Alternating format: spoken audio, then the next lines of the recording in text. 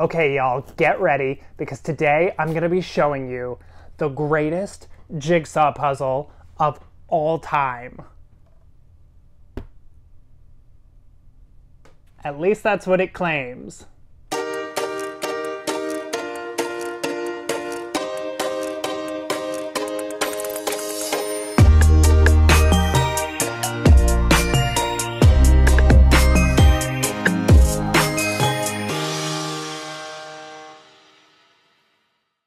Hi, I'm Dan and this is Puzzle File.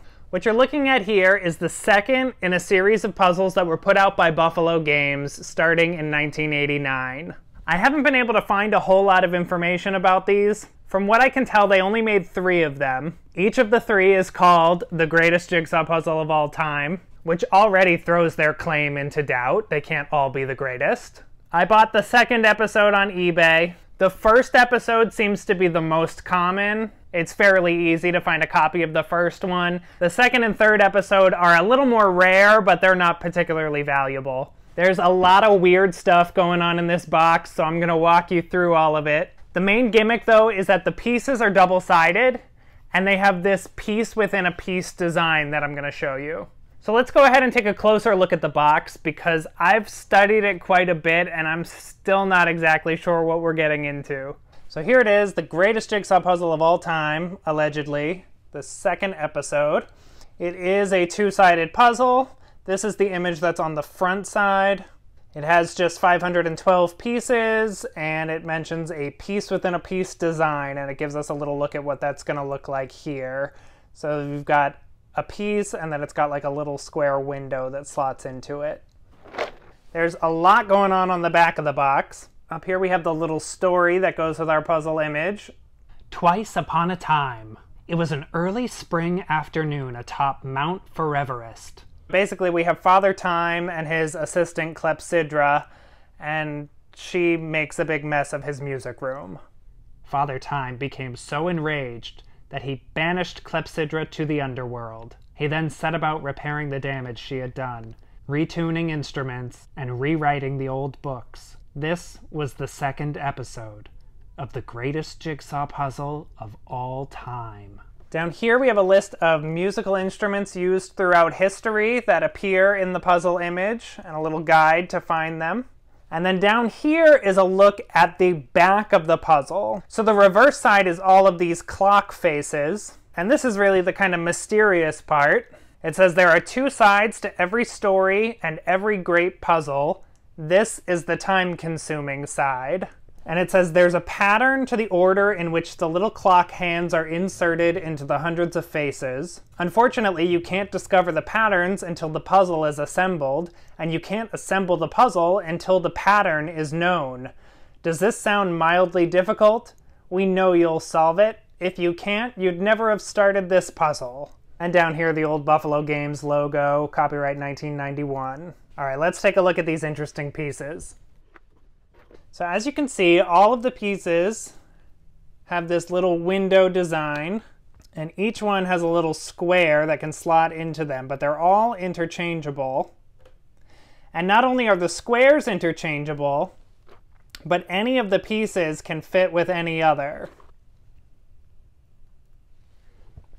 So piece shape is not going to help us with this puzzle.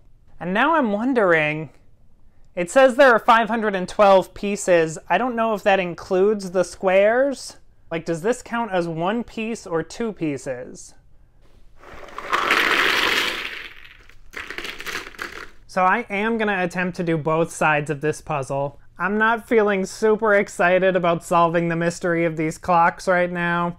So I'm going to start with the front side, which is a lot more straightforward. It looks like a good puzzle image. There's a lot going on, a lot of colors. I don't think it'll be too hard, even with the piece within a piece gimmick. To get started, I'm just going to sort out the edge pieces, separate the frame pieces from the square pieces, and then start building. But first, I want to tell you a little bit about the sponsor of today's video, Brilliant.org. Something I think puzzle people have in common is that we love relaxation activities that offer mental stimulation. We like to keep our brains engaged. And this is why I love Brilliant.org. Their interactive lessons in math and computer science topics provide that mix of fun and learning that we crave. Brilliant has thousands of lessons to choose from, no matter what level you're at. If you're a student or a professional or just a lifelong learner like me, you can try courses in math, AI, data science, so many different topics, and they're always adding new lessons.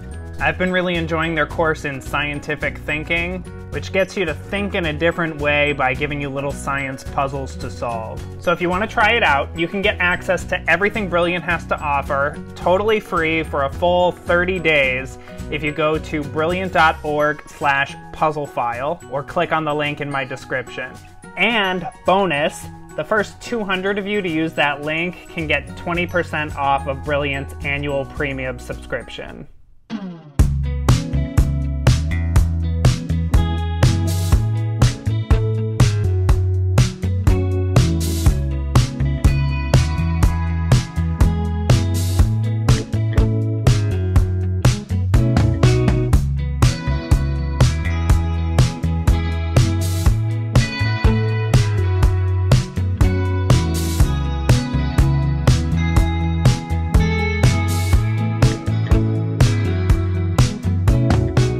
That didn't take too long.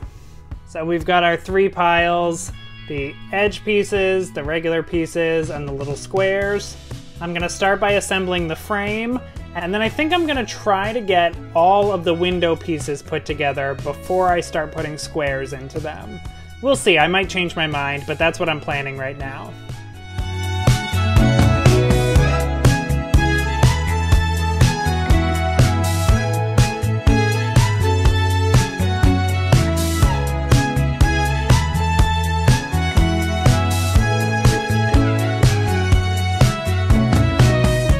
Okay, this side of the puzzle is going to be done in no time.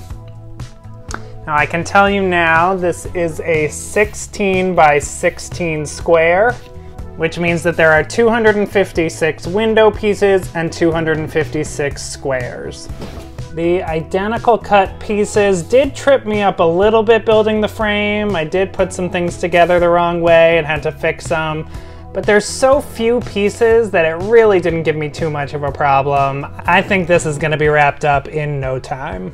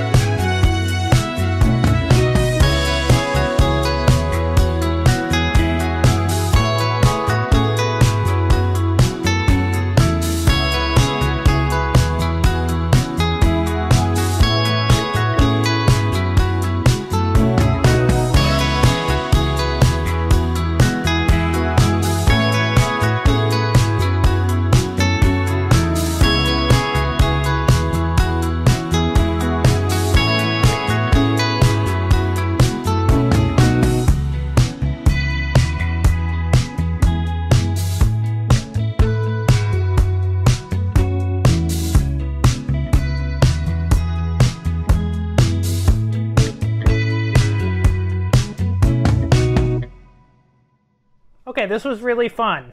It took about 2.5 hours. It's a fun puzzle image. Getting all the little frame pieces together felt pretty easy. The little squares were harder than I expected, because by the time I got to the little squares, I was really familiar with the image. I thought, this is gonna be real easy. I know where everything goes now. And I did, kinda. But because you have literally no piece shape information on those squares, every single one is just a perfect little square that can go in any location, in any orientation. It's a lot A lot of them were easy to plunk in, but some of them had so little picture information on them, or you'd have a bunch that were really similar. Now in the end I had like 5 or 6 solid black pieces that I just put in at random because there's no way to know exactly where they're supposed to go. There were also like 5 or 6 teal pieces that all looked the same. So it would have been nice if they had been a little more thoughtful about making sure there was some little bit of image on each piece, so that there is an actual right answer for each piece.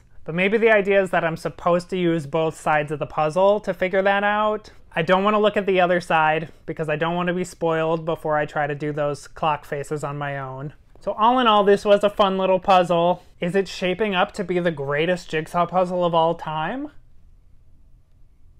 It doesn't feel like it, but I'm only halfway through, so I'll give you my final assessment at the end.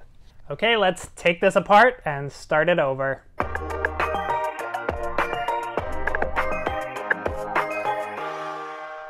Okay, I think this is going to be a really similar process with just a much more difficult image. I'll do the same sorting, edge pieces, big pieces, little squares, and then I'm going to work my way through them in that order too. Edges, big pieces, and then figure out how those little squares go in with the clock hands. Let's do it!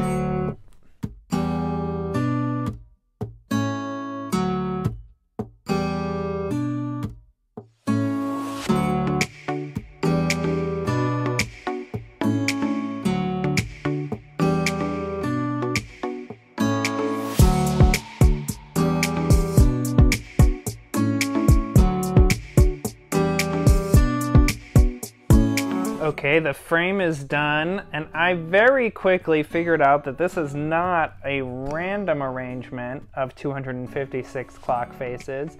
It's actually a repeating pattern. So it looks like we've got a 4x4 block of clocks that's going to repeat 16 times across this. So that helps us out quite a bit, because I can take a piece like this, it matches this one, so I know it's either gonna go 4 up from there, or 4 up from there, or 4 over from there.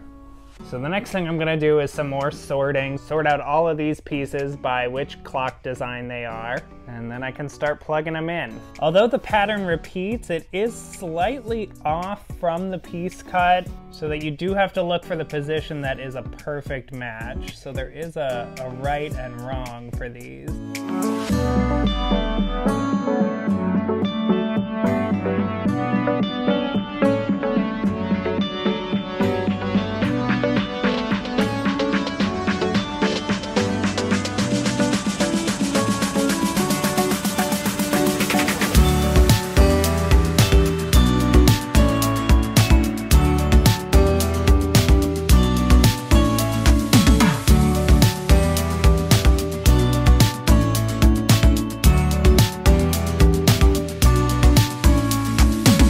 Okay, I'm almost 2 hours into this puzzle now, and here's what I'm thinking. I think that this is a bad, broken puzzle. I have serious doubts that it is even possible to complete it. I'm not having any fun trying to, so let me show you what's going on.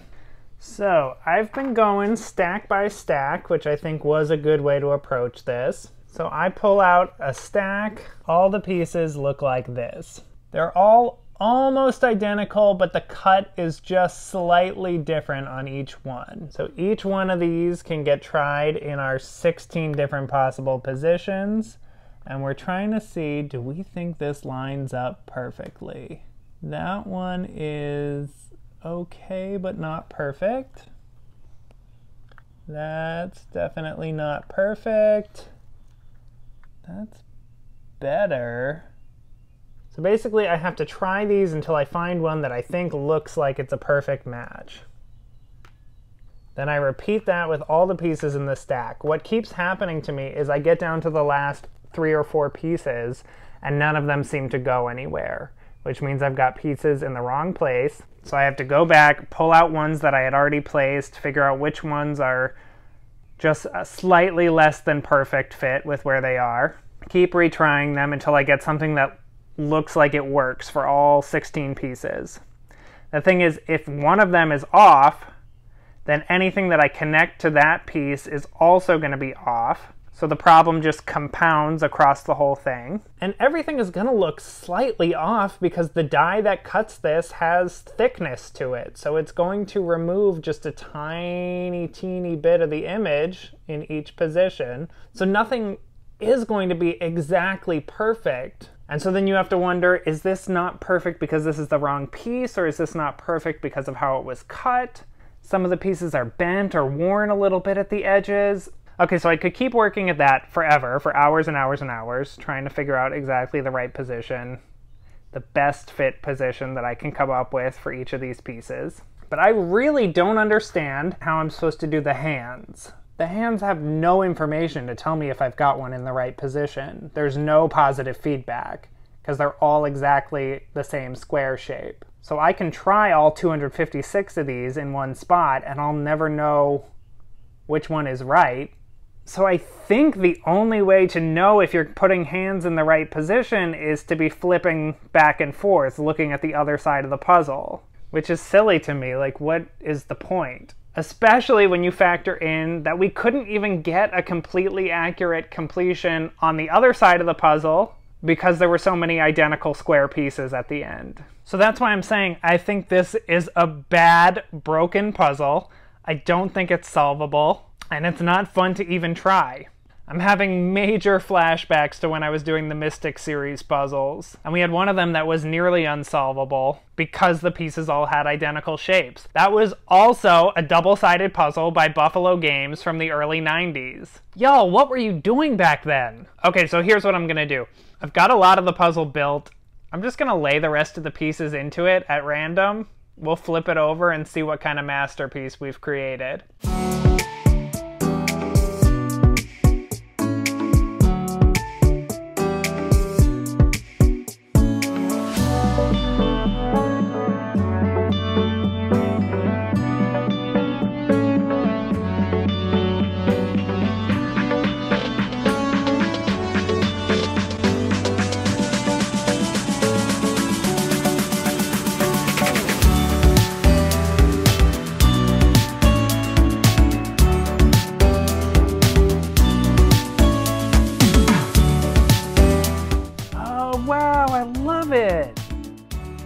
Is this the greatest Jigsaw puzzle of all time? So you might be disappointed that we're not gonna get to solve the pattern of the clock hands, but I've got you covered. I was afraid something like this might happen, so when I solved it the first time, I did flip it over and took a quick picture. So we can look at that picture now and see what the answer was. Now remember, this solution wasn't 100% correct because there were some pieces that I had to put in randomly, but most of the clock hands should be in the right position. So here we go. Okay, so it looks like all of the white hands are in the center of the puzzle and the black hands are around the periphery. In the top left, we've got a clock at 12 o'clock, and the next one is at 12:05. And I wonder if that's what we're looking for. That one might be wrong, because then that's 12:15, 12:20. Maybe that one's wrong. I don't know, that could be what we're looking for. Although down on the next row, it's like all 9 o'clocks. It's hard to tell at a glance because the clocks are not all pointing the same direction. All right, I don't know. Even with it 90% solved in front of me, I can't tell what the solution is. So I'm just gonna say we dodged a bullet with that. Okay, final thoughts. The front side was fun, although not without problems, but I enjoyed it. The image is fun as a puzzle. I just wish they had designed it a little more carefully so that you didn't have so many ambiguous pieces. The piece within a piece gimmick was fun. It was interesting. It really added a different dynamic to the puzzle, more so than I was expecting. I would totally be interested in somebody reviving that concept. Is this the greatest Jigsaw puzzle of all time? It's not even good. The backside is a disaster, unsolvable. I don't know, have any of you ever done one of the puzzles in this series? Let me know if you were able to solve it, if there was some other strategy that you used that I didn't think of. But there's nothing greatest about this puzzle. I can't think of anything that it does particularly well. Not the image or the quality or the piece cut or the puzzling experience. Greatest typeface, maybe. It is a really good box, I will give them that. Buffalo Games in the early 90s seemed to be really enamored with this interchanging pieces concept. They did a few series of puzzles like this. There's the talking puzzles, the Lost in a Jigsaw puzzles, this series. The puzzle that I did from the Mystic series that was like this was probably kind of a production mistake. Here's what I think happened there. Cardboard puzzles are cut with a die, which is like a big cookie cutter that punches through them. The die gets worn out over time and has to be resharpened. And so when that happens, they'll take that die to be sharpened and they'll swap in another one. So this is why if you and I buy the same puzzle, they may not have the exact same piece cut, because puzzle manufacturers have to keep switching the die in and out. So I think that puzzle I got from the Mystic series was that they had just swapped in a die that made no sense for that puzzle. But this whole idea of doing puzzles where all the pieces are interchangeable or produce a tessellation pattern has been done much more successfully by other brands. For example, Wood Bests, Bewilderness, the Cloud 9 series from Bits and Pieces, to name a few recent examples. And even before Buffalo Games was doing it, starting in the 80s, there was a line of puzzles called schmuzzles that were famous for this.